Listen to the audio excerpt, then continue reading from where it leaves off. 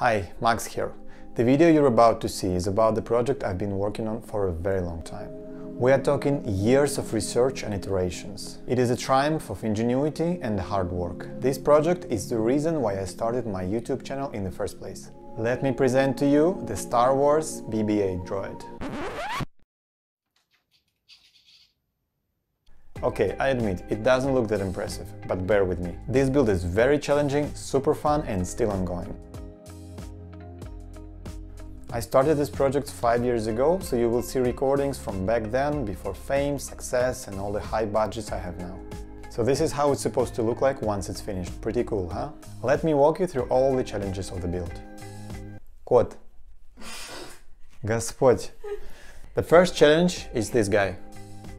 Stop messing with my videos. First of all, the body.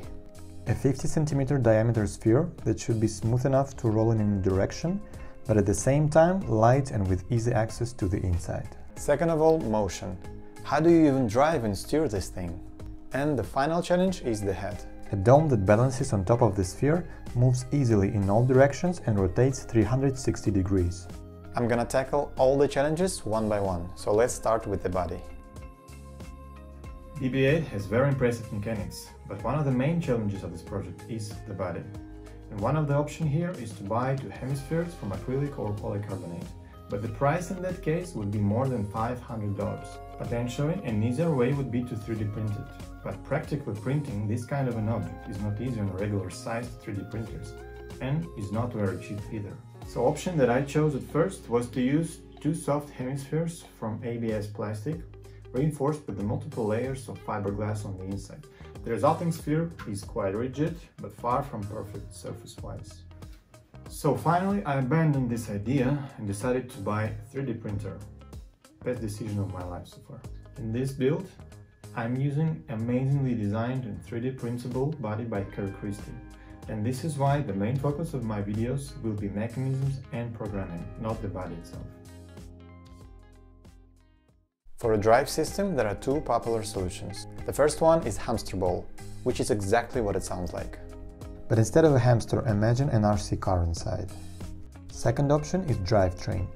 The idea is that the whole body acts like a big wheel, usually with a pendulum inside to be able to steer it. I went with this one, and that's what I have designed. Two motors on the side are mounted directly into the sphere, held by 3D printed parts and joined together with aluminum beams. This pendulum in the middle can swing from side to side, allowing robot to turn. And the center of mass is as low as possible to make it stable. Also, I want BB-8 to be able to rotate on the spot, so that's why I designed this mechanism with motors on the sides. In this video, I'll assemble the drive and test steering mechanism. Let's assemble the main axis and see how it fits inside the sphere.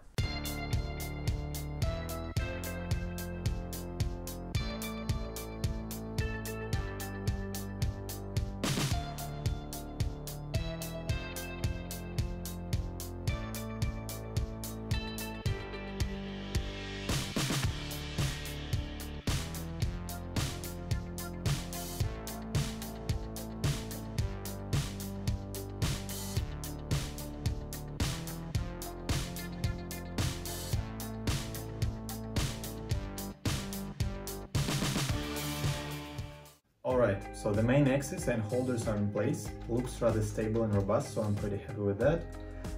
Here there will be all the circuitry and tilting mechanism, so the next step is to assemble and to test it.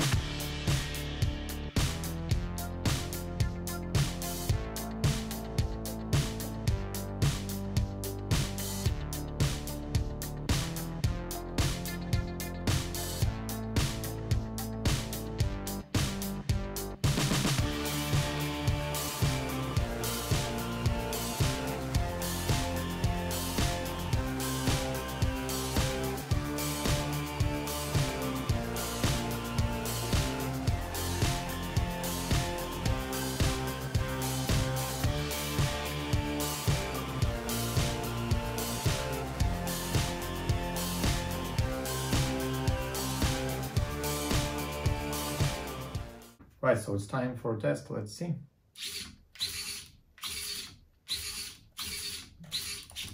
So it seems to be working pretty well. However, what I noticed is that the sprocket is a bit wobbly due to the loads involved. And I think the problem is that I 3D printed the body of gearbox, and I'm not sure it can handle this kind of weight. However, since the mechanism is intended only to slightly tilt the sphere, not to lift it, hopefully it will be enough. So it's time to mount it inside the sphere and to test it.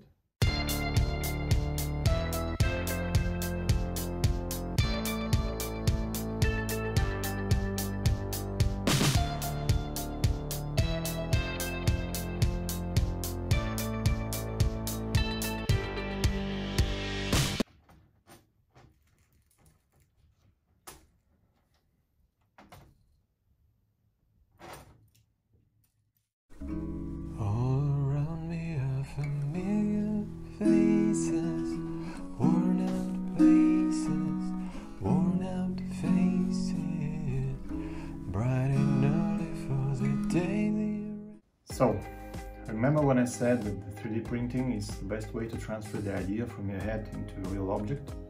So it turned out that it still is, but the problem is that if the idea is screwed up, then the object will also be screwed up. So what happened was that when I designed this mechanism, I didn't account for the width of these two things, and it just won't fit. So what I hope to do is actually to cut two slots here and here to be able to push it through, and hopefully it's gonna work.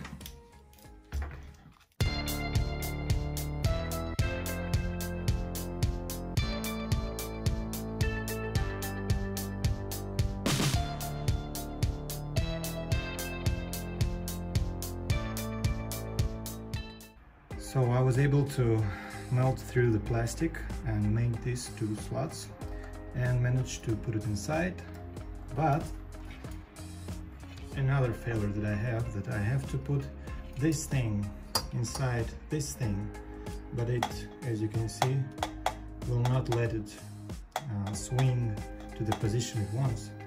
So I will have to disassemble this part with this part being inside the sphere, and then assemble it inside the sphere.